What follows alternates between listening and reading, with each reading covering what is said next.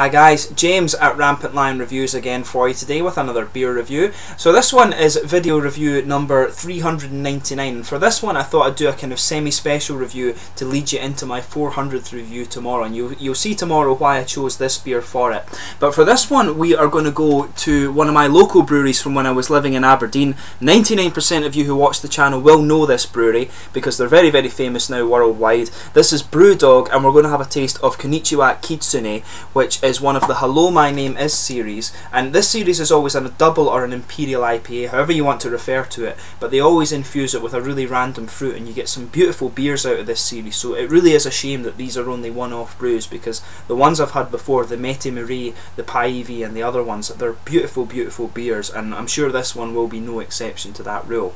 So before I get on with this video, I need to give a shout out to Michiko Ozaki. She knows why. I've got another bottle of this beer to share with her when she comes to visit me, so I'm sure she'll enjoy that. And I also have to give a shout out to my best friend Grant Mackay, who bought this beer for me and kept it for me because he knows I love Brewdog beer, and I didn't want to miss this one because I love this series. So a big thank you to Grant for keeping this beer for me, but hopefully Brewdog can actually sponsor me so I never miss any of their beers. I was away in Australia obviously and I did miss one or two of their beers, which was a real shame, but hopefully that never has to happen again. But anyway, we'll get on with the review now. So as always, I'll take you through a minute or two about the brewery, about the company history. If you don't want to watch that, just fast forward to the tasting section. The brewery website's in the video description for you below as always, along with a link to my other reviews, and I've done about 20 or 30 Brewdog reviews now, so there's a good selection for you there to choose from. So anyway, Brewdog was founded in 2007 by two guys, James Watt and Martin Dickey, so it's very much their love child, but their first brewery was at the Keswick Industrial Estate in Fraserburgh in the very northeast corner of Scotland, right on the tip of the monster's nose,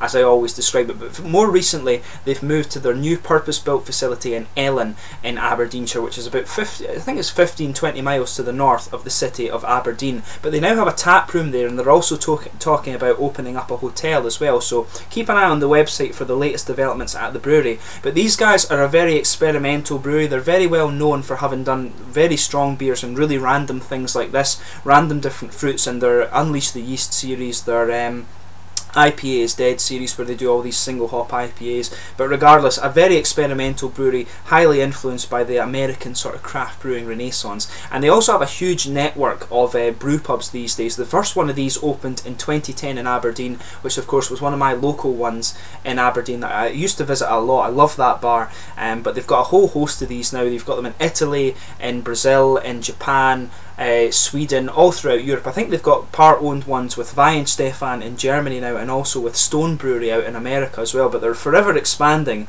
their kind of series of brew pubs that they've been doing for you, and you get all of these throughout the UK now as well. So keep an eye out on the Brewdog website and see where your next brew pub is going to open. But they also have an equity for punk scheme where you can actually buy into the brewery, and this is how they funded their kind of constant expansion, if you like. But the company are doing very, very well, and they're actually the largest independently owned craft brewery in Scotland these days, and they're forever expanding, as I say, so they will be a big contributor to the Scottish economy. And they're talking about opening up a second brewery on the west coast of America as well, so very, very interesting times ahead for this company, and their beer is magnificent, so they really do deserve all the plaudits that they've had in recent years. So anyway, that's your little bit of history about the Brewdog brewery. So we'll get on to the tasting of this beer itself. Let me just bring up the camera and let you have a little look at the artwork on this one. As you can see, that's the cover of this one. Brewdog, of course, while I was away in Australia, changed a lot of their labels, so this is the new kind of Brewdog symbol. It is kind of reminiscent of the old one, but I have to admit, I do miss the old labels. I really like the old labels, but they decided to change them. This is a different bottle cap as well. As you can see, they've changed this a little bit. I've never seen a grey one right enough, but they've changed all their bottle caps so they're all different colours now. As you can see in Japanese, that's the little blurb on this one, but I do have the translation of it in my notes. As far as I can see, it says on the side, part of the Hello My Name Is series, Konnichiwa Kitsune is a citrus-packed double IPA named in a slight deviation from a Hello My Name Is series. Konnichiwa Kitsune is Japanese-inspired, yuzu-infused imperial IPA brewed with Amarillo, Cascade and Citra. These punchy New World hops bring orange, grapefruit and lime back up the yuzu aroma and flavour. Super citrusy with big mandarin notes balanced against a caramel malt biscuit base. And this one, I believe, was actually brewed originally for the Roppongi bar in Tokyo in Japan, and I visited there when I was in Tokyo, and very, very nice bar actually. And Not expensive either, actually.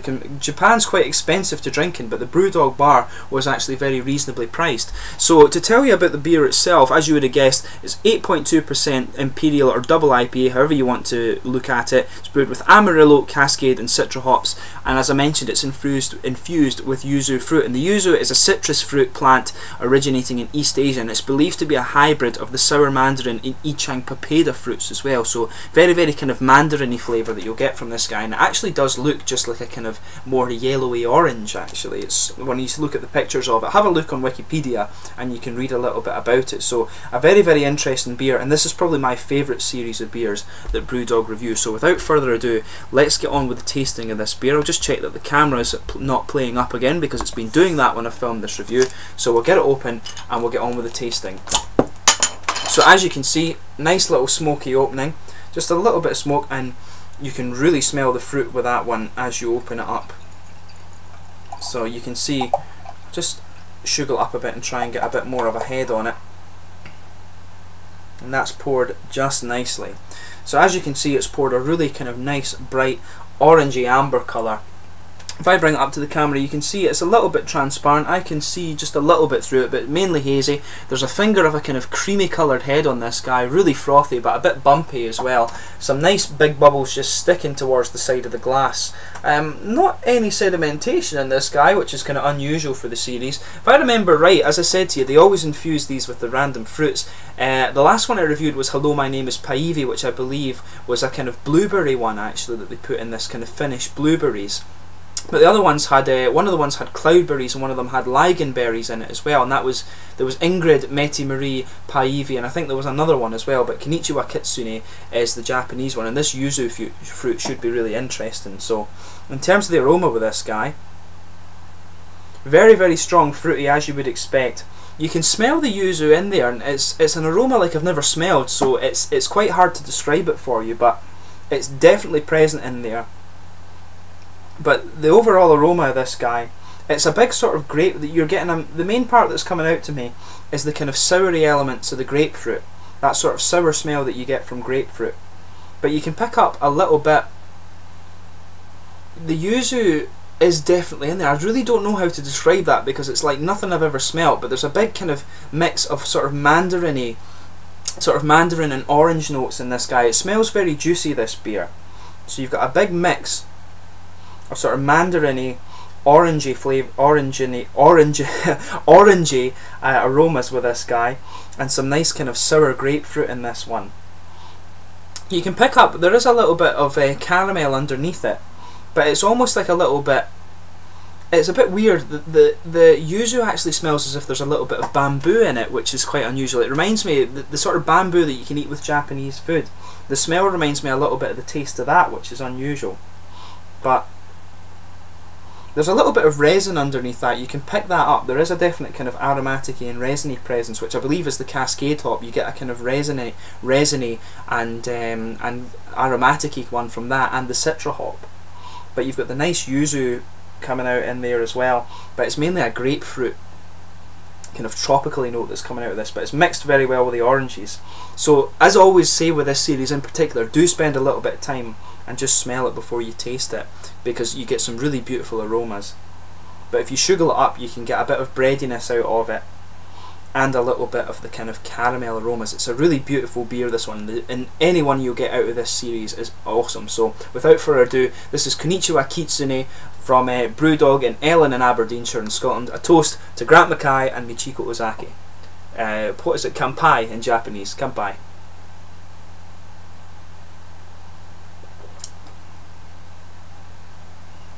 Oh yeah.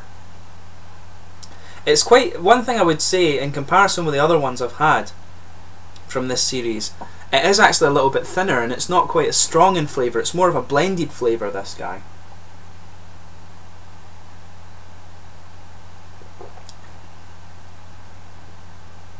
Yeah, definitely thinner in the mouthfeel in comparison with the other ones I've had. The alcohol warmth in this one is definitely quite hidden, but I think this is a bit lighter. I think the other ones I've had in this series have always been about 9%, but maybe that's just because it's for the Japanese market. Japanese beers are always a little bit lower in ABV.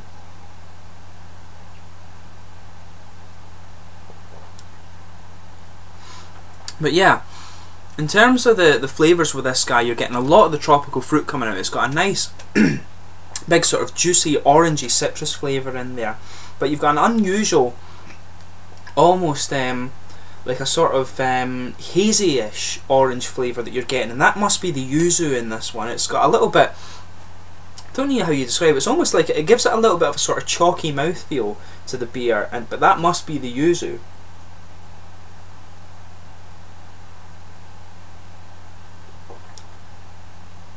Yeah, the yuzu is almost like a kind of dusty orange, if you like I'm not really sure how to describe it. You're getting a lot of mandarin-y, oily mandarin flavours out of this beer, but they're backed up by the kind of sort of sour elements from the grapefruit. There's maybe a little bit of a kind of mango-y flavour in there as well. It's not quite as sharp as sort of peach or pineapple, if you like, but there's definitely something in there on top of the grapefruit. But it's a very interesting mix of fruit flavours that you're getting out of this guy.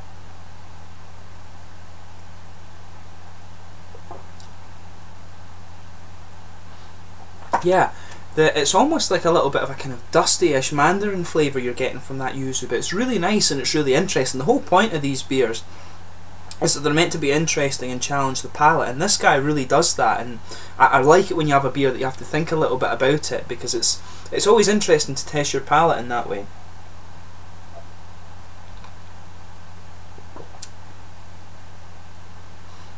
So you've got a huge fruity flavour in this one. Like I say, you're getting a kind of, the malt base in this one is actually a little bit cereally, a little bit earthy perhaps. There is a definite earthy element to the hops as well. You can just detect it around the edges of the palate.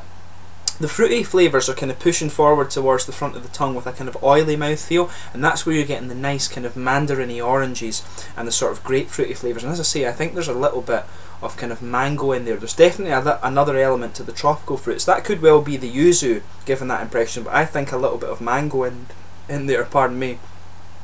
But you've also got this interesting taste in it that's like a dusty kind of orange in it as well. And as I say, it actually reminds me a little bit of the kind of bamboo flavours that you get in some Japanese food. It's like a kind of dusty, mandarin-y sweet orange, but it's a really beautiful blend of flavours, this one.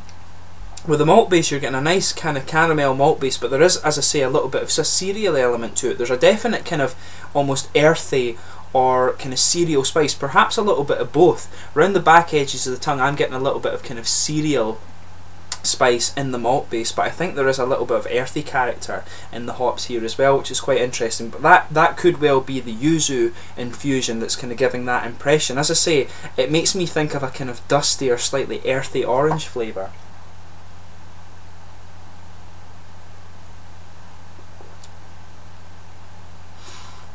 But yeah, you get as you kind of take a few more sips of this, the flavour actually develops once your mouth kind of adjusts to it.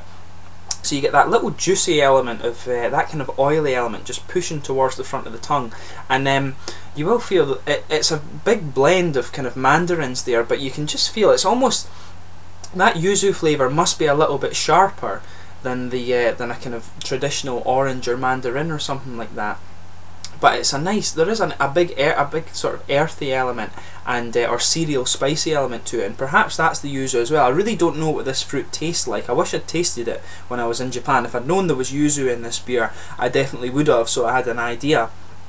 But it's a very interesting beer. As I say, it's got all the typical elements that you expect of a double IPA, a kind of nice rich caramel malt base. It has a little bit of cereal to it, which is unusual, and a little bit of earthy hop around the tongue, but you're getting the nice big grapefruity and sort of mango fruit flavours that just push towards the front of the tongue and the sort of oily bubble that you get there. But there is a bit of sharp mandarin in there, and that's kind of, that must be a little bit of the yuzu. The yuzu must be a very kind of sharp, orangey, mandarin, citrusy flavour, and you can just pick that up as you progress through the flavour in this one.